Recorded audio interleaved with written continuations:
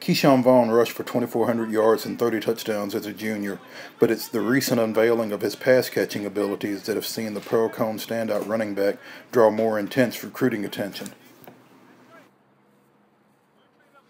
Recruiters love that I can be involved in the passing and running game, that I'm a powerful and speed back. Because at camps one-on-ones, I've been doing good, and I've been beating the linebackers, and then in games that I hit 2,000 yards of rushing last year.